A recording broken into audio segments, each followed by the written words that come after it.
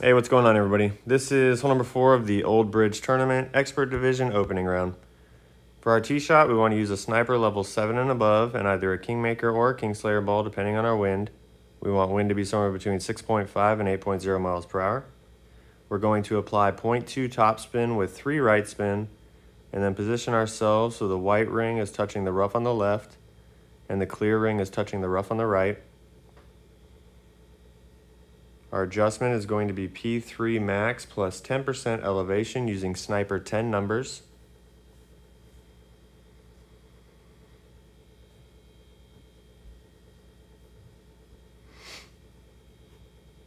Then we're going to apply half a ball of right curl.